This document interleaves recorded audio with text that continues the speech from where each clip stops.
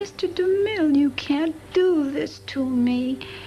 I want to do that scene, the Lion's Bride scene. Down into this thing we go, and Mr. DeMille with a gun, revolver in his hand. No one else but the two trainers. They said, you know, ready camera. Now, to make the lion roar, the two trainers are lashing him with their whips, and he's roaring. Now, let me tell you the sensation. When you can't look at danger and your eyes are closed, and here he is with his paws, weight on the back of my bare back, because I'm bare to the waist. His hot breath, if I had any fuzz on my body at all, it was all standing right smack up. My heart, I don't know what it was doing.